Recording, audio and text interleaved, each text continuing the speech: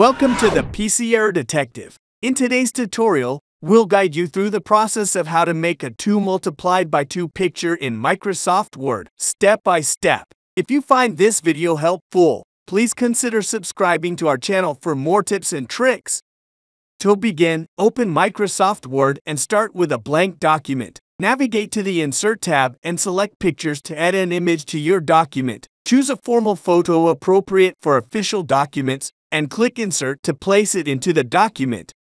Once the photo is in your document, click on it to reveal the Picture Format tab at the top of Word. This menu offers various image editing features, including adjust, size, and picture styles.